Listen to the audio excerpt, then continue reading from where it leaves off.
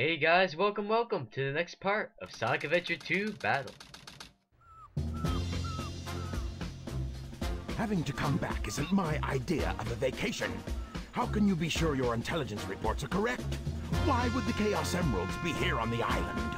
Are you absolutely sure? Well, believe what you want to believe.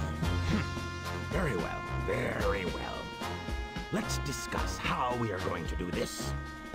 I will go in first and distract the military troops, allowing you to sneak in the base without being detected. Then, Shadow will enter the armory, where he will set the timer on these dynamite packs. Once that is in place, we will blow up the whole island and get away before anyone has a chance to know what hit them. Meanwhile, you'll have to sneak into the cargo area and grab the Chaos Emerald. That's a challenge for such a worthy treasure hunter as yourself, isn't it, Batgirl? We only have 30 minutes to pull this mission off, and we only get one try, so don't fail me. Yeah, I'm sure you guys have noticed by now, even though this is an improved port of an older game, the lip syncing is terrible. They never fixed it from the old game, and I don't know why. But anyway, this level is great for trigger-happy people, because as you can see, there's often a lot of shooting going on at once. Oh boy. This spot in particular, right here. 31! It wouldn't even let me get those other two. I think 31 is the max for one lock-on. But hey, it's a shooting level. Shooting level's gonna do that. A lot of shooting. And new item. What? Editing tool to cut out a less than perfect take? I don't know what you're talking about. Anyway, that item you just saw me get, it's a power-up to the Vulcan Cannon. I don't know if they were intentionally ripping off Star Trek when they chose that name, but moving on. This power-up to the Vulcan Cannon allows us to destroy steel boxes, which is helpful because, you know, right here, steel boxes are blocking our way. Ah, using the item as soon as you get it cliche.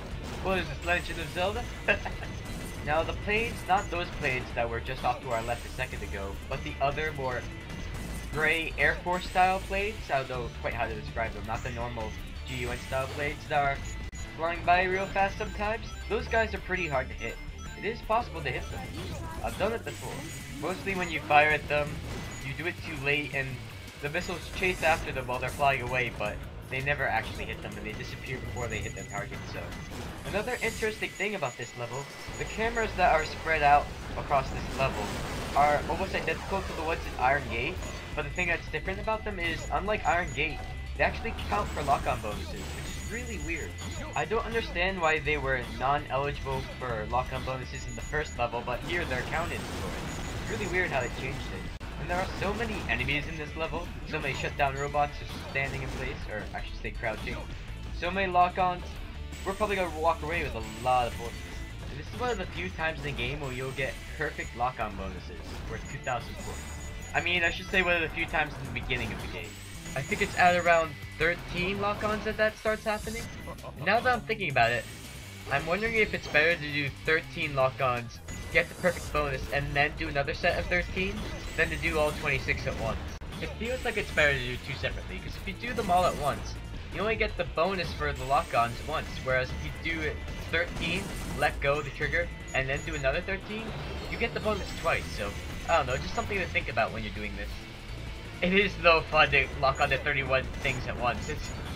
I think the rush from that is worth it. Well worth the drop-in points of 2,000. Either way, let's hit this checkpoint with a lot of rings and get a shield. Bam! Protection. And bomb guy right there. Let's not lose our shields, shall we? I don't trust these three guys. They're a bunch of goons over here. Nope. Too bad. Missed. Suckers.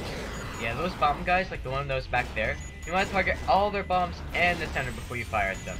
Because if you just hit the center, you'll lose the lock-ons you could have got for hitting their bombs. And, you know, you gotta do it fast though, because if he hits you, you lose all your lock-ons. You have one of those awkward moments. Now, before you get on this grappling hook, here's a lesson to you. Before you get on the grappling hook, destroy those guys up there. They'll just shoot you off. Or at least most of them. And the whole purpose of this grappling hook is to go over here and get a bunch of lock-ons that would have been difficult to get from the ground level. Let's see if we get one of these losers. Ah, shot went off behind me. I don't think I got him. And that's the guy right there that almost always ships out of nowhere and gets me. I remember this time. I feel like I'd mentioned him and talked about him. Was it Sand Ocean? Or was that another commentary I had to redo so it doesn't exist anymore? Who knows? And this is the end of the level as I lose my shield but not my rings. The shield protected me. Ah. Haha, I seem to be having some awkward problems trying to get up. And there we go. Now this is not the end of the video, and I'm not just talking about a cutscene. After the cutscene we have something special. And man, we're under the Lost Colony for points. I thought it'd be more than that. Now you know why. You know what? I'm thinking of something else. Don't worry, it'll come up. You'll see. You'll all see. Here we go. Cutscene. Awkward freezing cutscene. What's with that?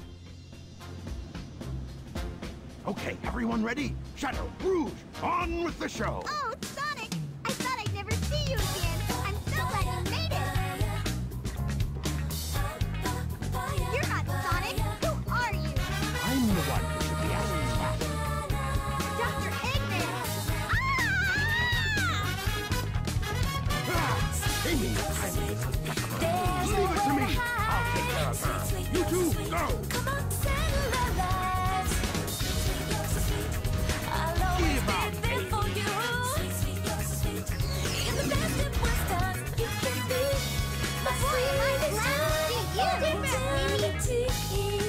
Yeah, you guessed right, folks. It's the first boss fight between main characters, Eggman and Tails. Eggman, you won't get away with this.